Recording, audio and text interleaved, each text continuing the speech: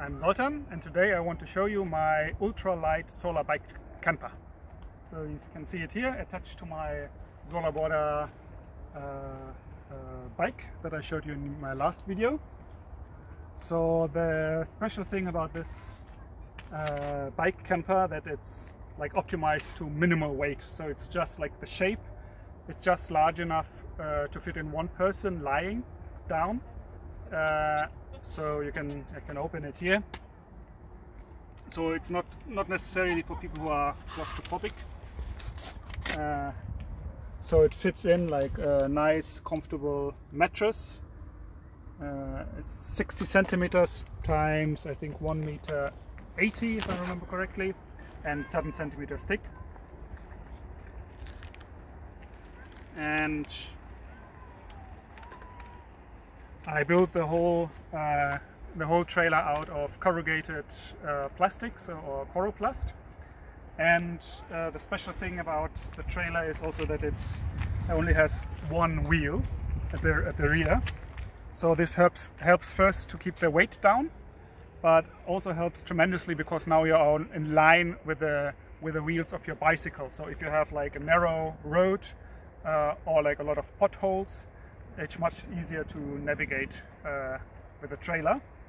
And so the complete weight of the trailer, including the solar panel but otherwise empty, is 14.5 kilograms. Without the solar panel itself weighs, together with the cables, weighs around 2 kilos. So without solar it is 12.5 kilograms of weight. So I think, as far as I know, it's the world's lightest rigid body bike camper. And so this solar panel is connected in parallel with the solar panel of my bike. So both go into the solar charge controller. Right now we have cloud, so it doesn't charge much, so it just shows you now it's around 10 watts, like 53 volts times 0.2 amps. So it charges it right now. I have two cables connecting the trailer. One is for the solar panel going to the solar charge controller.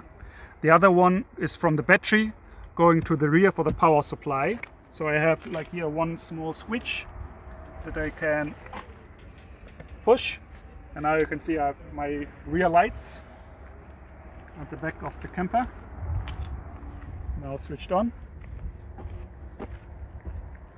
And also I have power supply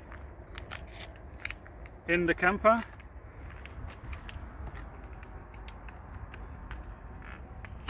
So I have, where is it now?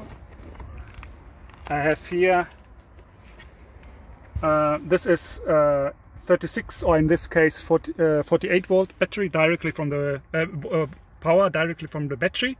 So this I use, for instance, if I want to cook with my rice cooker, I can connect it here if I want to cook inside or close to the bike trailer. And then I have the 5 volts USB charging port for my phone or other USB devices. So let me show you how I disconnect the trailer.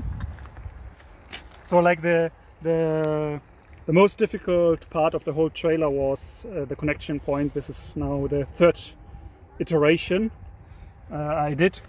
It's a bit tricky, and also it's not yet completely perfect because like I think this part, like the rest of the trailer, or all the trailer, I did without welding.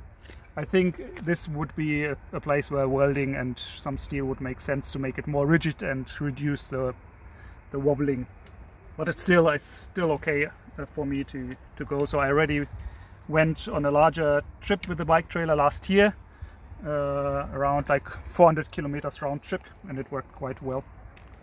So you pull these plugs. These prevent the connection points here to get out when you travel, and then you just pull the trailer like this, and then the cable is long enough that it can stay connected, and then usually I just put them back in to not lose them. So these are made out of bicycle spokes.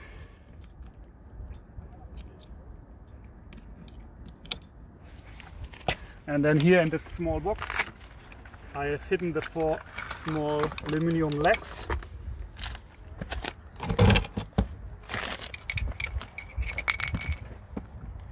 So you just tilt it to the side and connect one, and then here the second one. And so initially I had the connection point here at the very end, but I found out that the aluminum frame, I will show you from the bottom in a minute, the aluminum frame at the bottom was not rigid enough, so it would bend too much. That's why I moved the rear legs from here to the front. I forgot one leg, so we can go to the other side.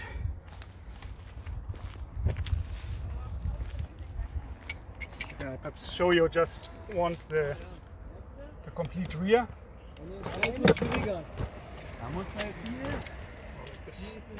So you can see here, this is the under construction, so it's made out of, I think it's 20mm square aluminum tubes.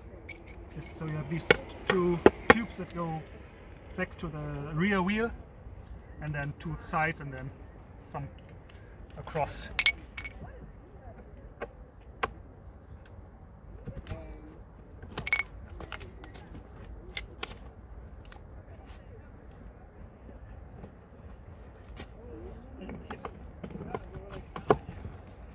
So now it's stable. So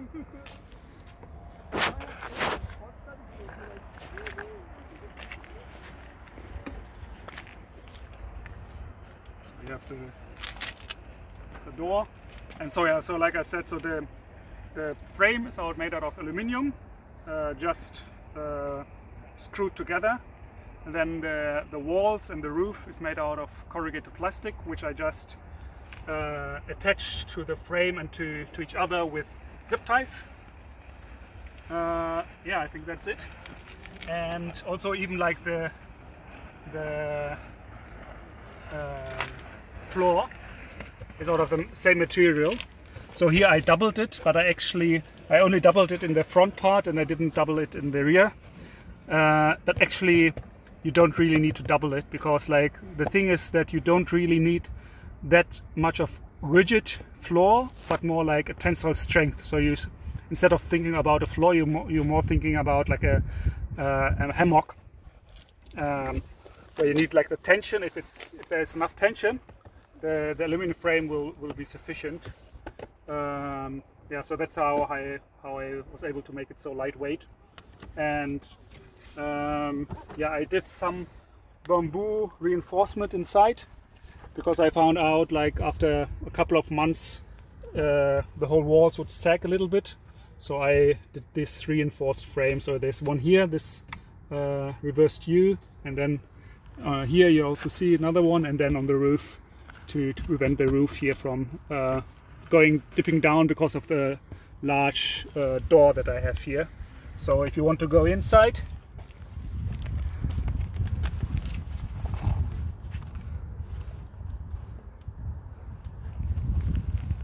that's how you go inside.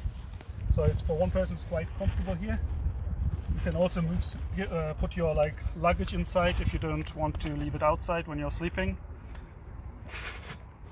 And here I have a window on the other side, so if it's very hot during the day, I can open both sides, and like I lock it just also with this bamboo. The roof, no, not the door, I lock with the same thing, like with this bamboo. So here you can just unlock it and then open the window like this. So we have the next morning, and I forgot to tell you 3 last things.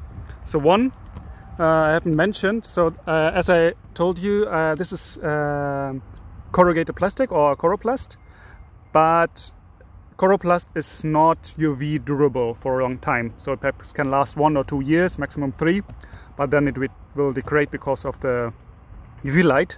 So what you want to do is to protect the outer layer. So here what I did is just use some aluminum tape which reflects the light and also your UV light, and protects the plastic below. The other option would be to paint it, but because it's PP you have to use a primer before you paint it, otherwise it won't hold. And then the other thing is that what you can do if you want to travel with two persons, like with your partner or with your friend, you can build two of these trailers, and what you can do is you basically mirror the window and the door. So in this case here the window is on this side and the large door is on the other side, and what you can do is you just flip the sides when you build it, and then when you want to camp you park them by each other and open the windows to each other, so you basically have a window where you can talk to while you're laying down. So that's a quite nice feature. And the final thing is that in the very early morning hours or in the evening hours, what you can do is you can basically lay both the bike, if you have a solar bike, and the trailer to the side and capture the sun from the shallow angle and increase significantly your solar production. So right now it's already not too early, so it's already 9 AM here in Berlin in August.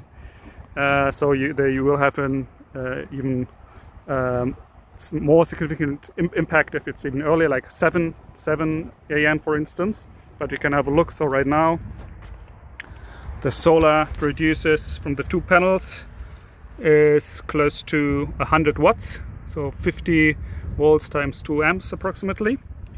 And let me tilt it over in a moment. So now you see I have laid them both down, the camper and the solar bike, pointing to the sun, and you can have a look. So right now it can't be read so well here, but it's basically 50 times 3 approximately, so 150, 160 watts right now. And like if it's even earlier in the morning, like I said, like 7 AM, the impact will be even larger, like the difference. Like at 7 AM, if it's the bike is vertically, you will have very little power to charge, but like this you will also get 150 or more even at 7 AM, which is quite nice. So usually when you go on a tour, what you can do is when you wake up, when you have your breakfast, you lay them down like this for an hour or so, you recharge, then you go. During the day you can charge while they are both upright, and then in the evening you can give a last charge by having a break of 1 or 2 hours, laying them down and showing pointing to the west. Yeah, that's it.